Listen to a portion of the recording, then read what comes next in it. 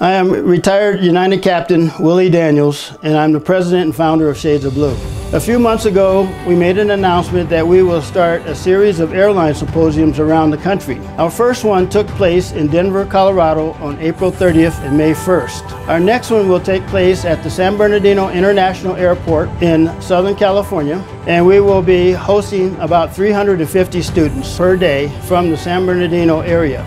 Our sponsors for the event will be the Deborah Robertson Foundation, the Expanded Learning Organization, the San Bernardino Unified School District, and Athletes for Life. We will be looking to expose the students to the opportunities in the career fields of aviation at the airline industry. We're looking for airline pilots, flight attendants, aircraft mechanics and technicians, and ramp personnel, and a whole host of other opportunities within the airline industry. So feel free to come out and join us for this historic event. It will take place at the San Bernardino International Airport on Saturday and Sunday, August 12th and 13th from 9 o'clock a.m. to 3 o'clock p.m.